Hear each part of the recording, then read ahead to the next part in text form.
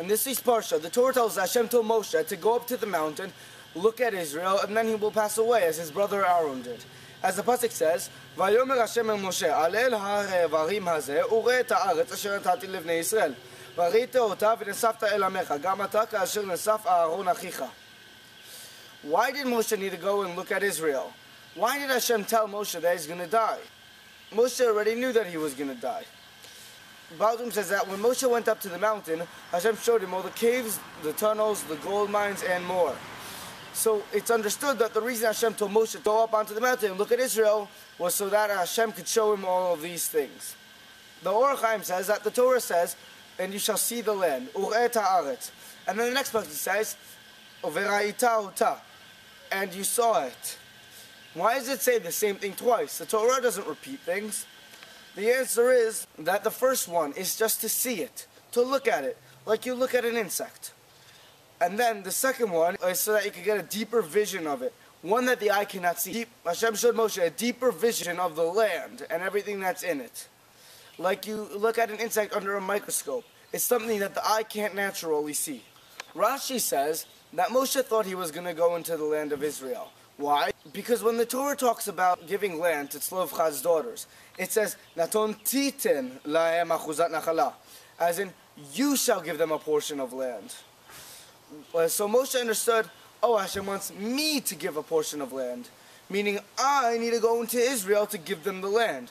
Therefore, Hashem sent him up to the mountain and told him, no, you're not going. You may think you're going. I'm sorry, the decree was not canceled.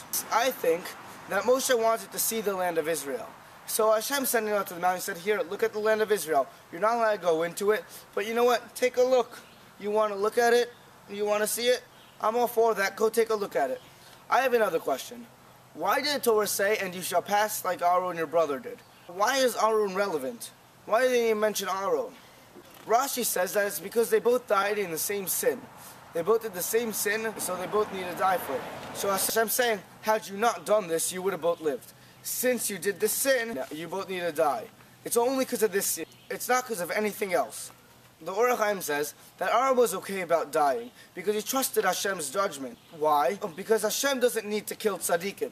He does it because that's the way the world works. It needs to happen. Moshe felt the same way. Therefore, it mentioned Aaron to show that Moshe and Aaron both felt the same way. They both felt that it had to happen, and they trusted Hashem's judgment because Hashem doesn't need to kill tzaddikim.